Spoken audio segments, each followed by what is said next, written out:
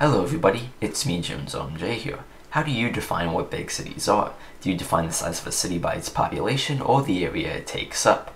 These are the two most common ways that people use to define the size of a city, but I think what really makes a city feel big is how dense it is. Cities like New York, London, and Tokyo feel big because they are very densely populated. In today's video, we'll be taking a look at the top 10 most densely populated cities in the United States. Be sure to let me know after seeing the list if you're surprised by any of the results. Anyway, without further ado, let's go! Number 10. Providence, Rhode Island.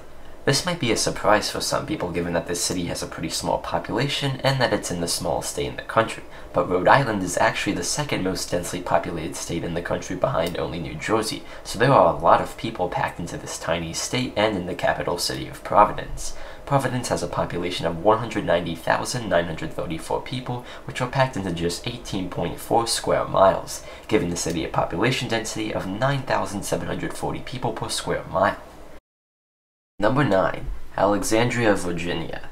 Only about 365 miles away from Providence and we arrive at our next city. In fact, the Northeast region is the most densely populated area in the country, so a lot of northeastern cities will be on the list. Alexandria, Virginia is located just a few miles outside of Washington, D.C., and is a very good area statistically to live in. It's got great jobs, good schools, and easy access to the nation's capital, though it also is pretty expensive to live here thanks to a median home value of around $700,000. Alexandria has a population of 159,467 people, which are packed into just 15 square miles, giving the city a population density of 10,387 people per square mile. Number 8. Washington, D.C. Speaking of the nation's capital, it also makes the list as well. Washington, D.C. has definitely seen quite a bit of attention this past year, between the Capitol riot in January, a bomb threat near the Library of Congress, as well as many other things. When these things are not happening, though, Washington, D.C. is actually a very nice place to visit, especially during cherry blossom season. The city is very walkable and there is plenty to do. From afar, it may not look as big as many cities in the country due to the lack of skyscrapers, but it definitely feels like a big and dense city when walking around downtown.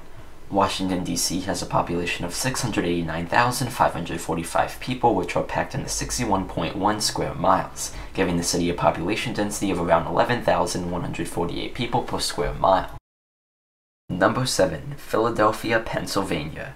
And yet again, another northeastern city. Philadelphia also actually used to be the nation's capital for a short period of time, and has seen many historical events take place here, including the signing of the Declaration of Independence, the Continental Congress, and much more. Philadelphia is a great city to visit to see some important history for the founding of this great country. Philadelphia has a population of 1,603,797 people, which are packed into 134.2 square miles, giving the city a population density of around 11,683 people per square mile. Number 6. Newark, New Jersey. Located basically next door to New York City, Newark, New Jersey is also a very densely populated area that is heavily influenced by New York City due to their proximity to each other.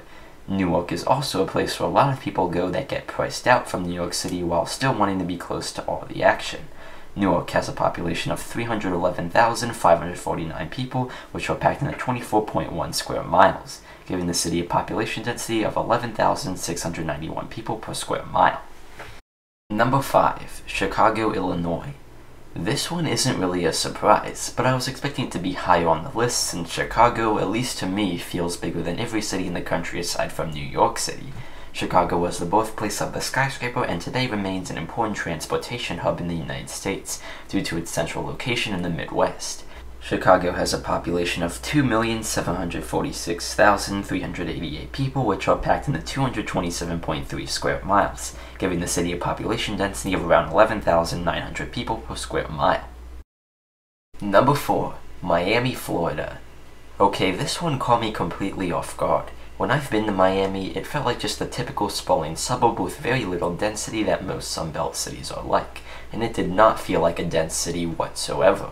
The reason why it appears pretty dense statistically is because unlike a lot of Sunbelt cities, Miami city limits are abysmally small for a metropolitan area of this size.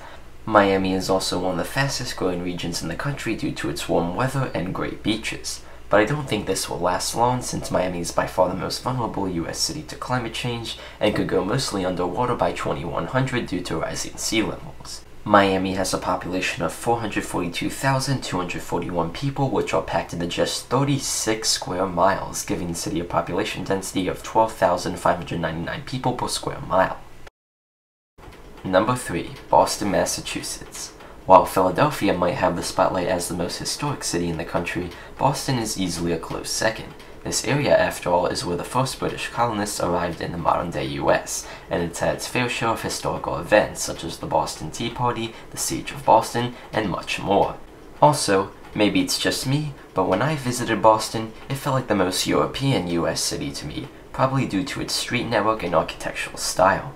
Boston has a population of 675,647 people, which are packed into 48.3 square miles, giving the city a population density of around 13,938 people per square mile.